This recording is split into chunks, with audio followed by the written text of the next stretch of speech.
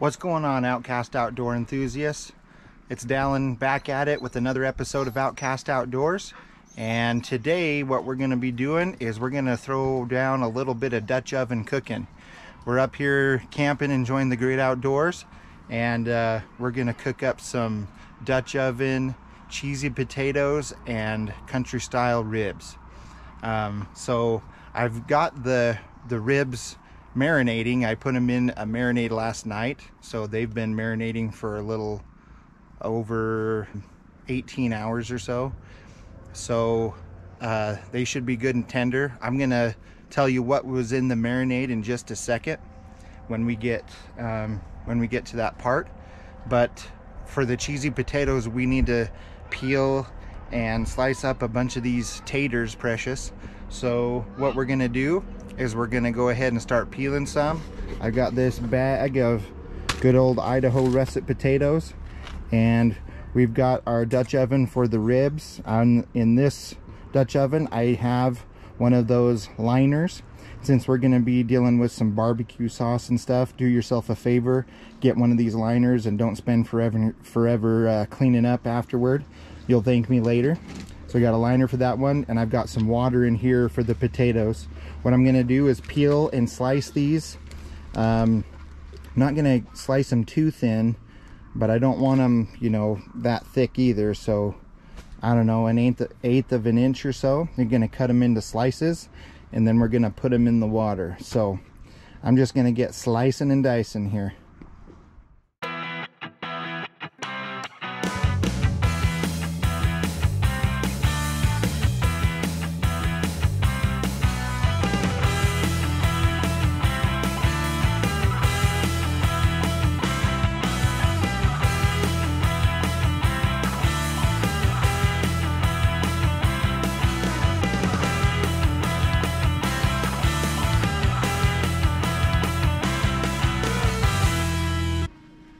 All right, folks, so we got all of the taters sliced,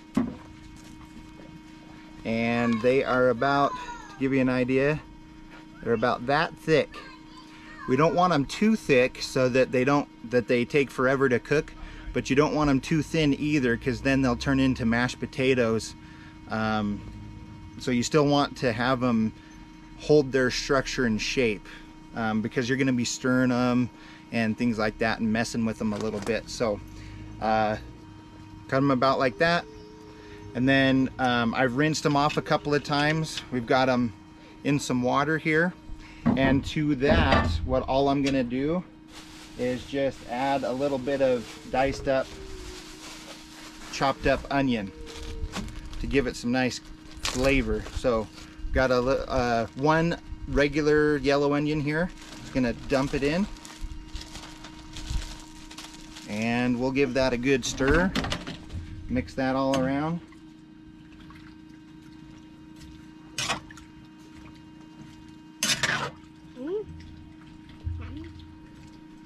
Hey, Byron. That looks good. Does it look good? Got my little helper here. He helped me a little bit, putting some of the taters in the water for me. And then we're gonna add some freshly ground pepper.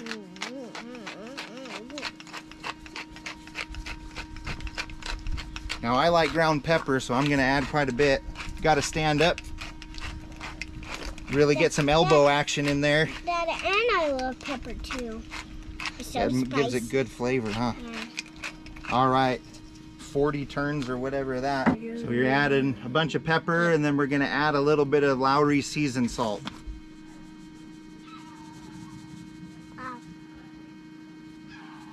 Now I did about, I don't know, 6 or 7 potatoes, because if you're making a lot or a little, it doesn't really matter. The cooking time's almost the same, and these make really good leftovers. I mean, you could eat them for breakfast, you could eat them for lunch, you could eat them for dinner, you could eat them for Hanukkah, Christmas, whatever you're into. They're freaking good. I want to eat those for Christmas. For Christmas? Mm-hmm. Well, it's August, so we're gonna have to wait a while, huh? Yeah. But we're gonna go ahead and put the lid on this, and get it on the Camp Chef burner here. Camp Chef. All right, so follow me. I'll come over here. All right, we'll set it on the burner. Now, I'm not gonna start the potatoes just yet because the ribs need a longer time to cook. So they're just gonna hang out in that seasoned water and they'll be just fine. Now, for the ribs, I've got them on to start already right here. Right here in my Lodge Dutch oven. I'm gonna go ahead and grab the lid lifter here, let you take a peek. So what I've done, they're already starting to cook, but what I've done is I've taken some onion and bell pepper, and I basically layered that on the bottom of this dish. I sprayed a little bit of cooking oil or Pam cooking spray so that it wouldn't stick as much. I layered the peppers and the onions on the bottom to give it a nice base. Then I put the ribs just in a layer on top, just like that. Now, this was the marinade that I had the ribs marinating in. These ribs are a country style pork rib. They're boneless. They got a little bit of fat on them, but the boneless part of it makes it really easy for the kids to eat. So that's why we went that route. For the marinade, I told you I'd say what was in there. I put 1 can of Diet Coke. Now you could use regular Coke or Dr. Pepper or Sprite, whatever you got on hand. It just helps to tenderize the meat. Put a little bit of vegetable oil and some soy sauce, and then a splash of Worcestershire sauce. Now, I don't know how you're supposed to say that word, if it's Worcestershire or Worcester or whatever. That sauce that starts with a W, you put a little bit of that in there. And then I added to that mix a little bit of this Trader Joe's Barbecue 101 seasoning. Okay, and I let that marinate for at least 18 hours. Okay, so it's been in there chilling, letting the flavors all get happy in there.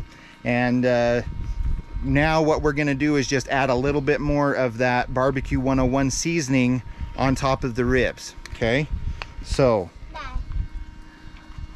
we're gonna put just a light dusting of that Trader Joe's Barbecue 101 right on top there. Give it a little extra flavor.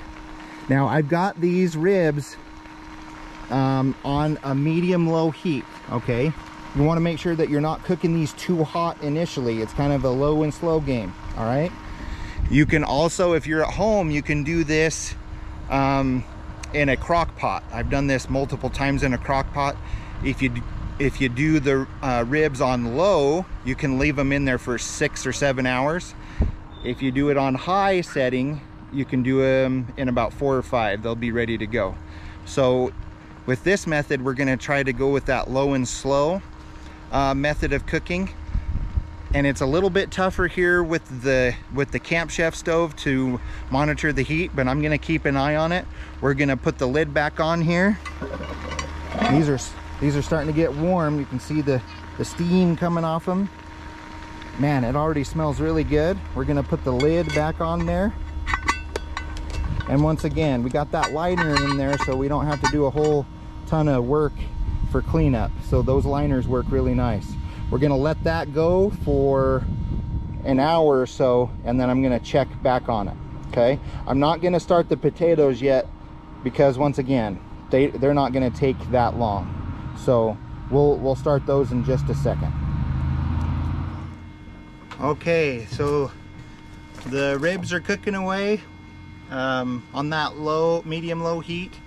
If you would like to know the recipe for what we're making today, I'll leave a recipe in the description below, especially for like the marinade and things.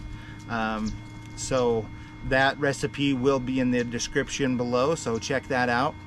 Also, if you have any other recipes that you'd like to see us do for the Dutch oven cooking, let us know.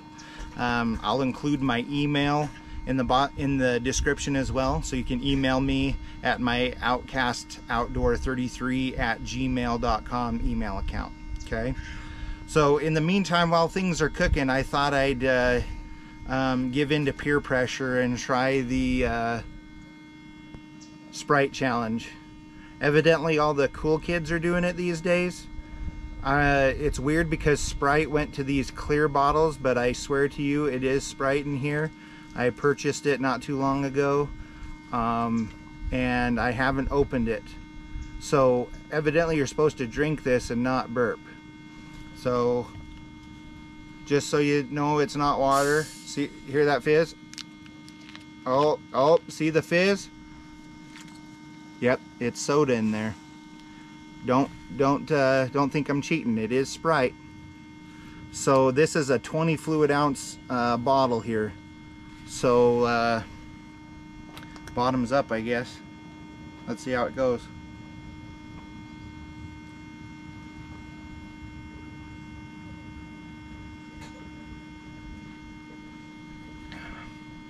Oh, that's got a lot of carbonation in that sucker.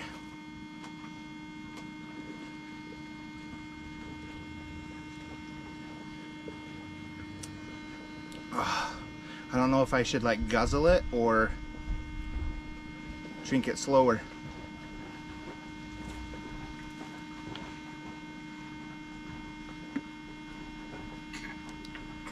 I think they put extra fizz in these ones.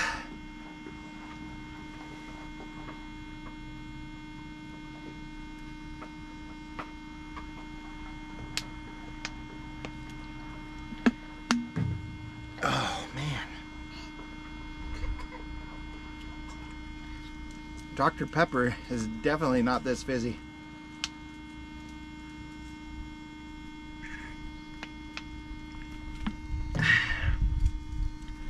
I'm baking like a toasted cheeser. This soda isn't helping.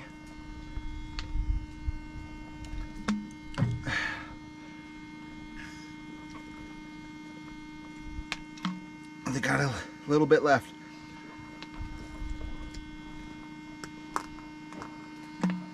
Ah, I did it. I did it. I succeeded. Got the whole 20 fluid ounce. Dad, did you use a... did you... It does hurt the gut though.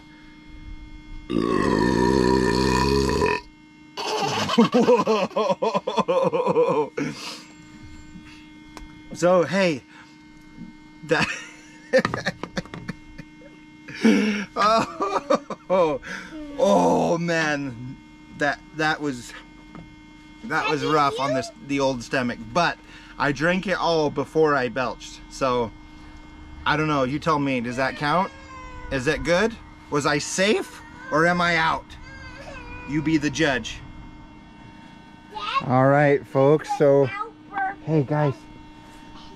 All right, folks, I'm gonna check on the old ribs here. You see all that? There's some juice coming, but man, I wish you had smell-o-vision because it is smelling good. Looking good there. Those have been going for about close to 50 minutes or so. I just barely turned on the burner to medium low on the potatoes, and so we'll let the potatoes go for a little while till they come to a boil, and then you can turn it down a little bit if you need to. Keep monitoring the temperature, making sure everything's looking good, and we're enjoying the beautiful scenery.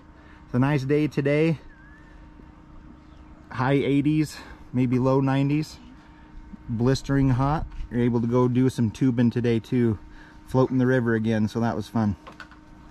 Okay, so in a little bit I'll be back with you. We'll check up again on the ribs and the taters. Okay folks, time to check on the ribs. Oh boy, sure smells good. You can see it's cooking down and it had quite a bit of juice. So what I'm gonna do now is remove the ribs and the peppers and onions, and I'm gonna put them in this pot here, and then I'm gonna drain the juices, and then after I've done that, I'm gonna take some Sweet Baby Ray's barbecue sauce and pour that over the top. So let me take these ribs out and the onions, put them in the pot, and then I'll show you what it looks like when we go to put the barbecue sauce on. Okay, so we drained the majority of the juice off of there. So that's what you can see, that's what it looks like. Then we're gonna add some of the Sweet Baby Ray's barbecue sauce. And I'm just gonna let her go for a little bit while longer. The potatoes are almost there too, so we'll be eating shortly, but we'll get this back on the fire and get that barbecue sauce warmed up, and should be eating time. It's looking good, smelling even better. All right, my friends, the ribs are looking good. They're sizzling away. Got them on low now, turned them down once I got them up to temperature. The potatoes are done now too, so I went ahead and drained them, and I'm gonna add a secret ingredient here. Not so secret, but we had bacon this morning with our pancakes and eggs for breakfast, so we had a little bacon left over. We got to get all the stragglers there. Can't leave no bacon left behind, right?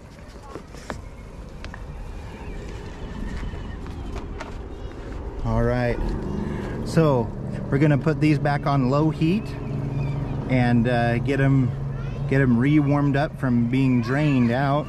All right, folks, so the taters are looking good. Let's go ahead and open it up here. Ooh, doggy. All it needs is a little cheese. That's why we call them Dutch oven cheesy potatoes. So we're gonna go ahead and lay some shredded cheddar. Potato. Ah, what's going on?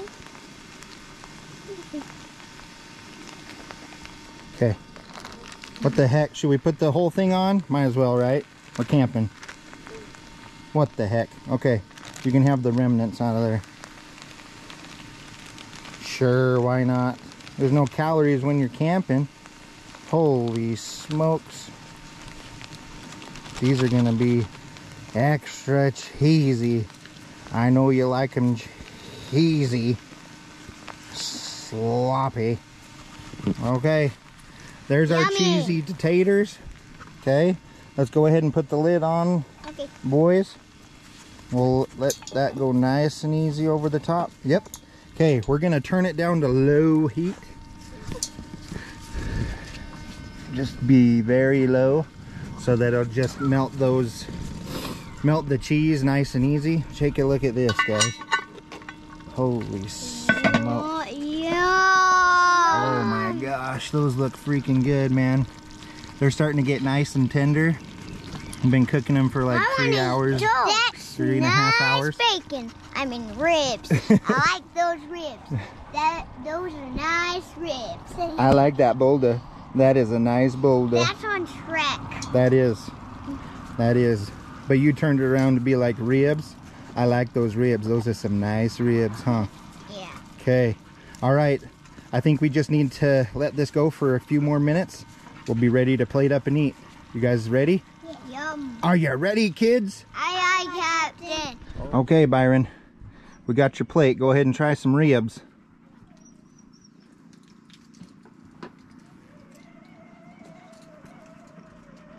Is it good? Mm-hmm. Is it tender? How do you like the spuds?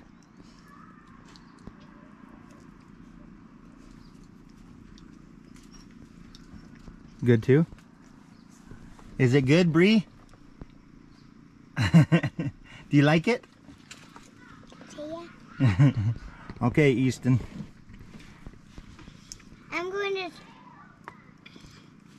going to try a bite of potatoes first. Okay.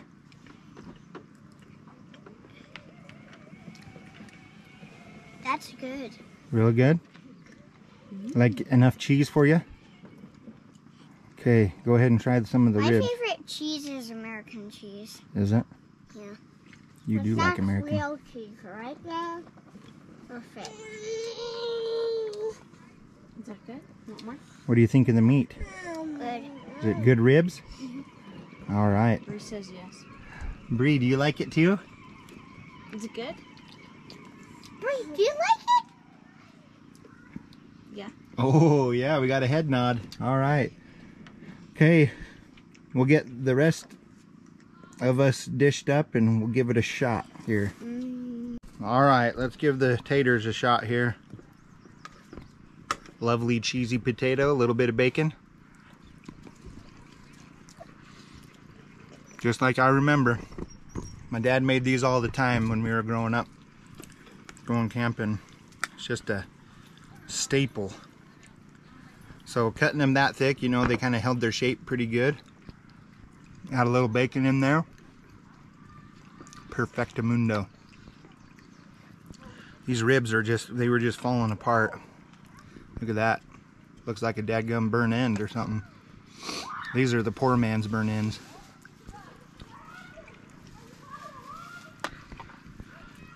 Super tender. Super tender. Wow. Barbecue sauce got that nice tang. I added a little bit more of that barbecue 101. Like I said, when I added, after I added the meat, so I added a little bit more as they were cooking. Man, does that taste good. Once again, I'll have that recipe in the description below. Let us know if you ever try it. Let us know how you like it. It's pretty easy. It does take a little bit of time, but it's really easy, really good. Thanks for watching this video. That's gonna be it for now. Appreciate the support, and hope you enjoyed this recipe, my friends. And remember To get out casting. Remember to get out casting, or in this case, cooking. Thanks for watching.